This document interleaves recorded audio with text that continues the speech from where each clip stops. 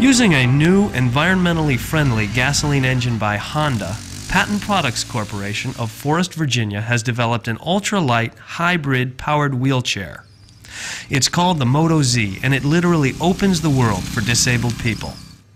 Conventional electric power chairs weigh over 200 pounds, require a specially equipped vehicle to transport, have klutzy performance with limited range, and invariably turn attention to the user's disabilities rather than her abilities. For these reasons, many disabled people who can operate a manual wheelchair won't be seen in a power chair.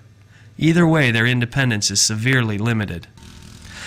To overcome these characteristics of standard power chairs, there would need to be a major power and weight breakthrough. The answer is in gasoline. Because it takes 50 pounds of batteries to equal just 1 pound of gasoline, gas engines are at the heart of virtually all high-performance fun machines. With this in mind, it certainly makes sense to power a wheelchair with gasoline. But gas can't be run indoors. No problem. For the millions of disabled people who can operate a manual wheelchair, there's no need for power indoors. The floors are smooth and flat, and hand propelling is a breeze. So indoors, the Moto-Z looks and handles just like a manual wheelchair.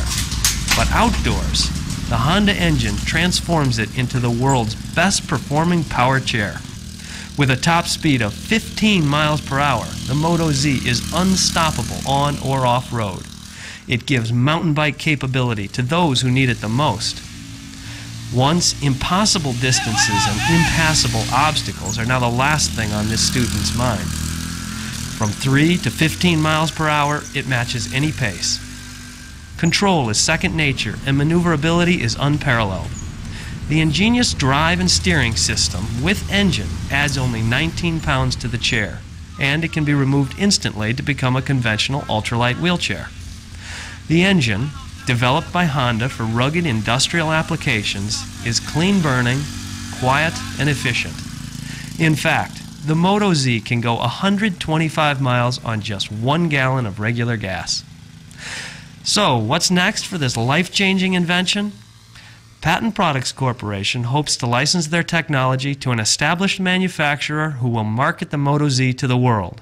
Let's hope to see it soon.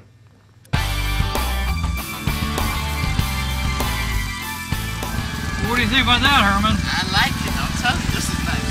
This is nice. This is sweet. I mean, good maneuver, nice power. You just drive all over town on that. I'm serious. You're right. It'd be like a moped, you know? Oh, yeah.